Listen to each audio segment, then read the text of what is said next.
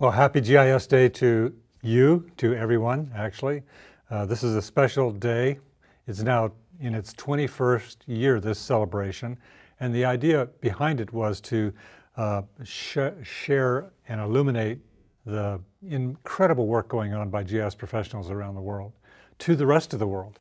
So that means opening up and sharing to managers or your colleagues in other departments or in other organizations the power of what geography, geographic science, and GIS tools are really delivering in today's world. And they are doing an amazing job. They're responding to virtually every kind of activity. They're making things more efficient. They're making decisions better.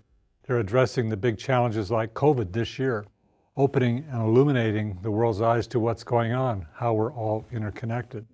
It's being used in fighting fires and disaster response and making cities safer and looking at how to organize our information so we can make better decisions in planning and in resource allocation. Anyway, you know all of that.